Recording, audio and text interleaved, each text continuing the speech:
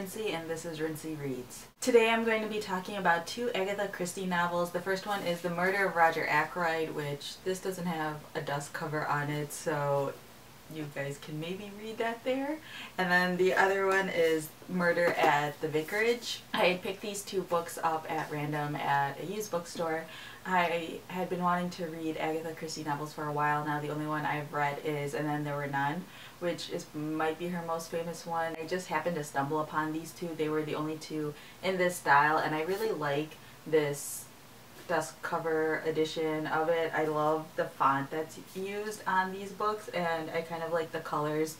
And if you look up, this version of the book, they're all in this style and they all have different colors, and I think they're really beautiful, and I would totally buy a set of these if I could.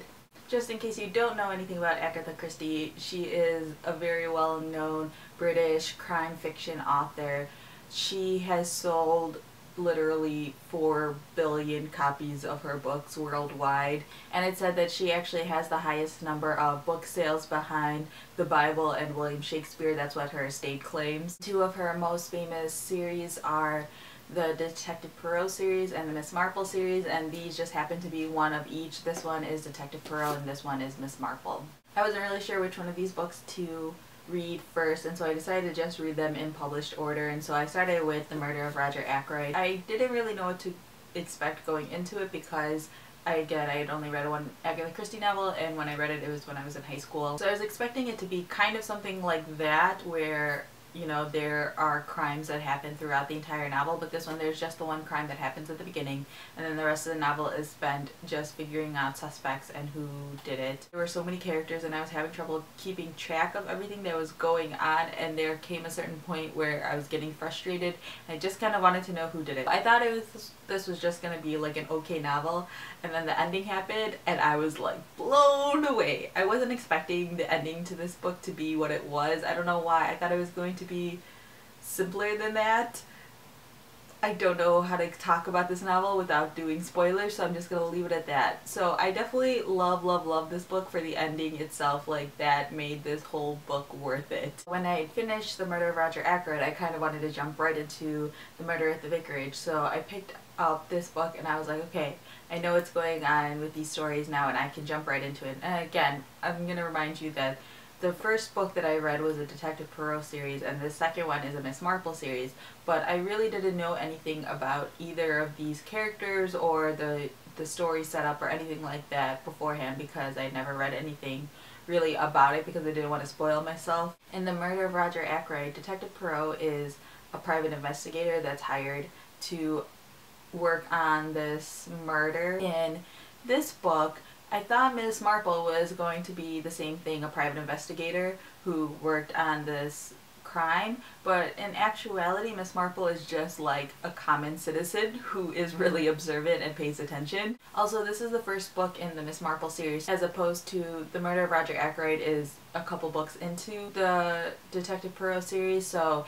there is a little bit of backstory that they make reference to. They kept making a reference to a specific character who I'm assuming was his assistant in earlier book, but I mean, none of that is really pertinent to this story, so it's not like you had to have read the other Poirot books. I thought it was really interesting that Agatha Christie decided to make Miss Marple just a regular citizen, because I think I just went into it knowing that these are crime novels. I just assumed that Miss Marple would be the detective on scene and it would just be a female detective, but in reality it's just an older woman who lives in this town. And I'm really interested to see the other books in the Miss Marple series, because I wonder if all of the stories happen in this town or if she travels. I feel like all of these books are going to have the same format where you kind of meet the characters or you hear about the characters in the beginning of the story, and then that character dies, and then the rest of the story is spent figuring out everyone's motives behind the crime, why they may have done it, and then you find out why they couldn't have done it,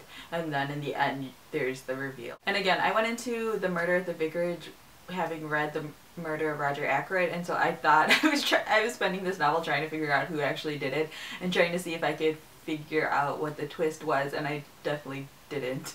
I'm not really good at that. But with these I definitely didn't, and I don't know if that's just me because I'm a person who doesn't read a lot of crime fiction, or I read it sporadically, so I don't have a lot of experience with it. Maybe if you read a lot of these at once, then you would have been able to figure it out, but I definitely didn't. Now, if I were to compare the two books, I would say The Murder of Roger Ackroyd definitely had the bigger surprise ending, but I think in general I just like Miss Marple more than Detective Poirot. I find Poirot to be a little bit off-putting. Both of these books, and I'm assuming all of her books are going to be like this, are told from a first-person perspective, but that person isn't Miss Marple or Detective Poirot. So it's like a normal citizen is telling you the story from the outside, watching these famous characters, you know, famous to us, work and do their job. And so it's really fun because you can really relate to what's happening because they're just very much the ordinary person watching these famous people work, kind of like the Sherlock Holmes series where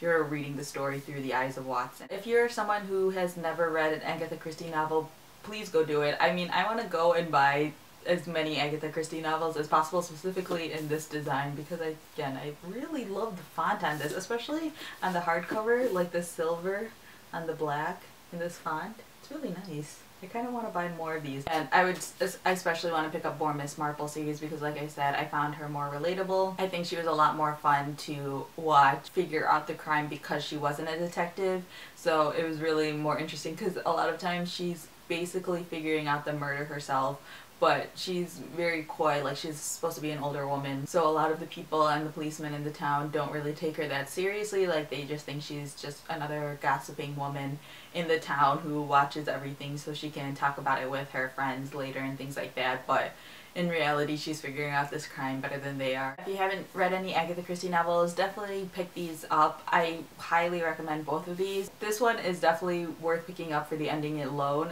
and this one is definitely good because it's a good intro to the Miss Marple series. If you've read any Agatha Christie novels, feel free to leave comments down below about what you think about her or what your favorite books are by her, and if you have any recommendations on other Agatha Christies I should pick up, please leave those in the comments down below as well. Also, just as a side note, for all of you who are coming to Chicago for LeakyCon, I will not be seeing you there because I won't be going to LeakyCon because it's expensive and I don't have the money or time, and also it's sold out by now, so it doesn't make a difference.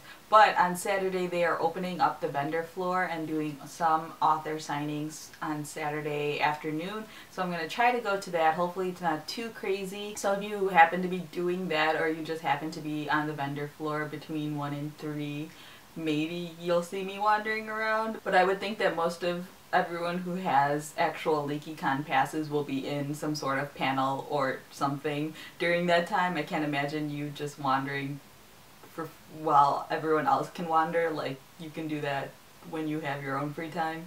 Anyways, but if you happen to be there, you'll maybe see me there, and then hopefully next week I'll have some footage from it or something just so I can talk about it the 2 hours that I'm allowed in LeakyCon, or a section of LeakyCon, and then also take some time to enjoy this amazing city. I hope you guys are able to get out of the hotel and explore. You're right on Michigan Avenue in the middle of everything amazing. So yeah, that's all I have for now, and thanks for watching.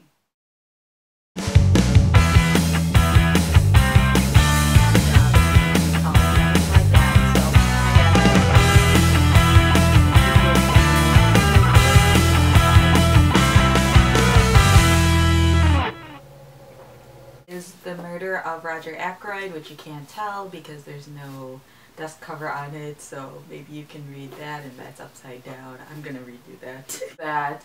These two books that I picked up are two of those. This one is Detective Poirot and this one is Miss Marple.